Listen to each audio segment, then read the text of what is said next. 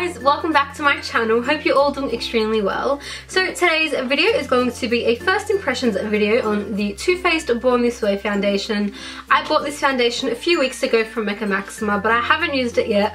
I've been waiting to use it specifically for this video. I thought it would be really cool to use it for the first time in a video and let you guys know how I feel about it while I'm using it. So yeah, I thought that would be really cool. I bought two shades of the foundation. This is actually all they had in stock while I was there. It is, well, the first one's the shade light beige and then the second one is golden. Light beige looks like it would be a pretty good match and golden's just a darker tan, more tan color. So if they do not match my skin tone, then oh well. But this was literally the lightest shade they had in stock, so I just grabbed it anyway and I'm just hoping for the best. But I tried it on my hand in store and it looks pretty good, so it should be okay. But before I start, excuse this.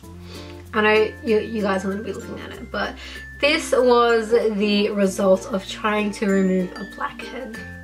And as you can tell, it obviously didn't go too well.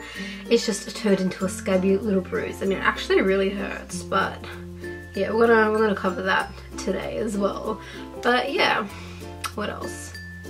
That's probably it. So I am just going to jump into the video and I hope you guys enjoy. Before I start though, I'm actually going to apply a oil to my face because I haven't moisturized today and it is feeling quite dry and flaky at the moment. So I'm just going to go ahead and apply the Josie Maran pure 100% pure argan oil to my skin just to give me a bit of extra hydration before I start.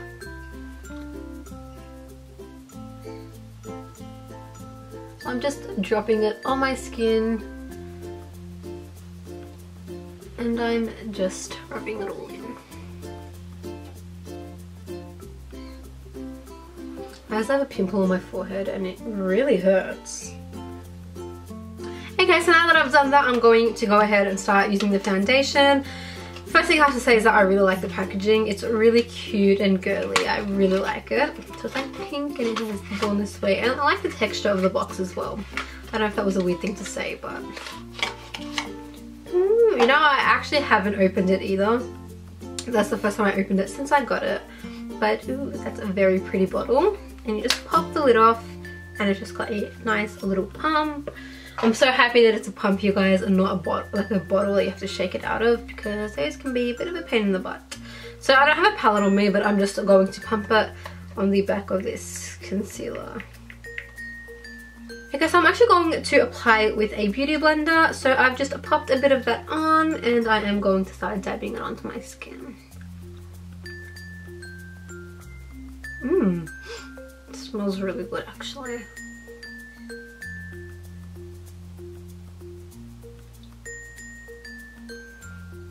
So far so good. The color is actually perfect, which I'm really happy about. You know what I'm actually going to do? I'm going to apply it with the beauty blender on one half of my face and then I'm going to use a brush on the other half of my face just to see the difference in coverage and just overall how it looks. So that's one half of my face. To be honest, I'm actually really liking it. I actually can't feel like there's anything on my face. I was a bit skeptical before starting to use it because I've heard mixed reviews about it. Like some people love it, some people don't love it, but so far so good with me. I wouldn't say it's a full coverage. I mean, I didn't apply too much of it. I've applied one layer and it's a good light to medium coverage. I would say buildable. I'm going to build it up a little bit more now and see how that goes. But definitely the more layers you apply, it definitely covers a little bit more.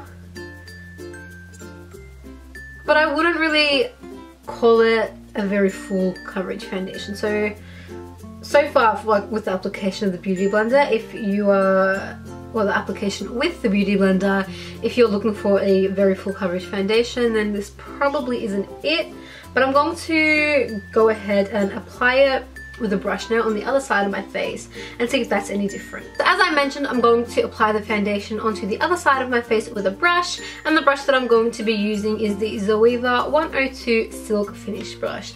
Now this is just a smaller version of a round topped kabuki, very similar to the Morphe one that I usually use, just a bit smaller. This is the Morphe one that I use.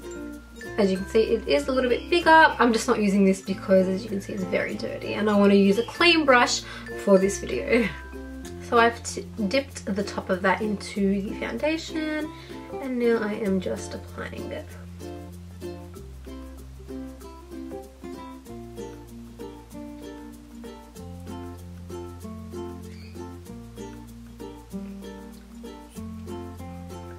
So I'm not really buffing it in, I'm just like tapping it in. I feel like when I apply it with a brush I could feel it more, if that makes sense.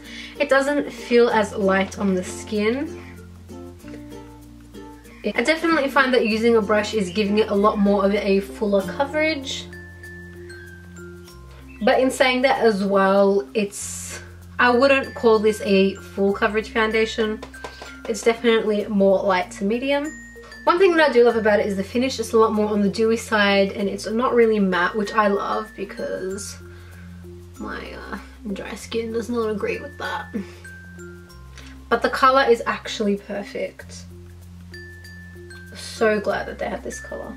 So after the first application of this foundation, I actually really like it. I like the way it feels on my skin. I think I prefer applying it with the Beauty Blender though. It is a little bit more of a sheerer coverage, but it feels a lot better on my skin. I feel like when I applied it with the brush, it does come on a little bit thicker and I can feel it, if that makes sense. Do you guys get what I mean when I say that? I can feel it a lot more than the side with the Beauty Blender. That being said, the Beauty Blender is a little bit more of a sheerer coverage, but I personally prefer that. I think with coverage of foundation it's each to their own, but I prefer a more light to medium coverage.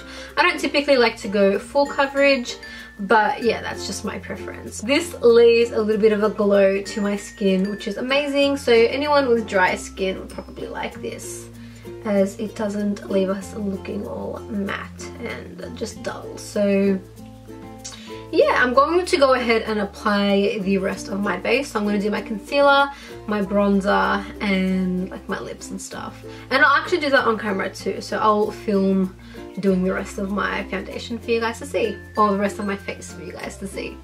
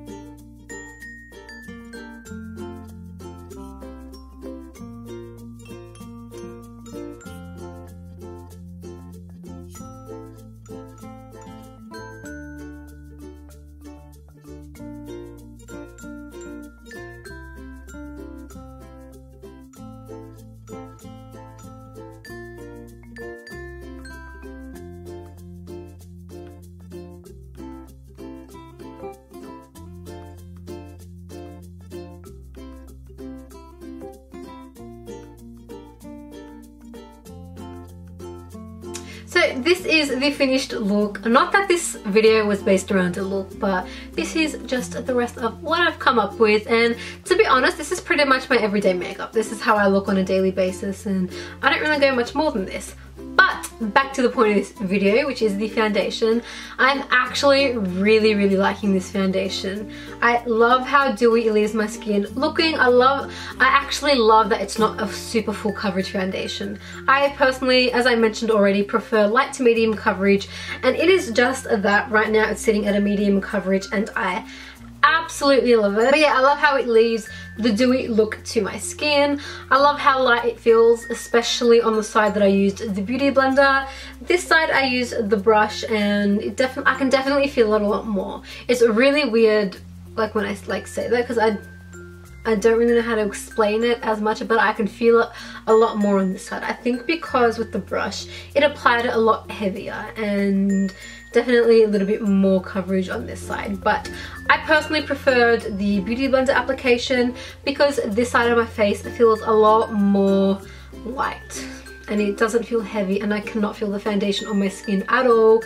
It's a beautiful coverage, a beautiful finish. So far so good. Definitely will be seeing this in a lot more tutorials. So yeah, I think I might actually do a blog post on this later on once I get a lot more uses out of it and have played with it a lot more. Also, when I do wear it out for a longer period of time, I'll definitely write a review on how it lasted, or I'll even post it on Instagram to let you guys know how long it lasted, how I felt at the end of the day. I feel like right now there wouldn't really be a point of me doing it, only because it is 7 o'clock PM and I'm not really going anywhere, so I'll probably take my makeup off right now, and yeah, so I won't be really wearing it for a long period of time, so I can't really tell you how it lasted to my skin. So I'll definitely keep you guys posted on that. And yeah, so I hope you guys enjoyed this video. I haven't done many first impressions before, so I hope you enjoyed them. Let me know if you guys want to see me do them more often. If there are any products you want to see me try out, leave them down below. And yeah, I've got heaps more products that I haven't tried yet, so I can definitely do more first impressions if that is what you guys would like to see. But yeah, if you guys enjoyed this video, make sure to give it a massive thumbs up. There's always, every time I film a video, there's always someone texting me, and that always goes off. But you know what, I'm not gonna start again. So as I was saying, like if you enjoyed this video, subscribe if you haven't already, and I'll see you in my next video. Bye guys.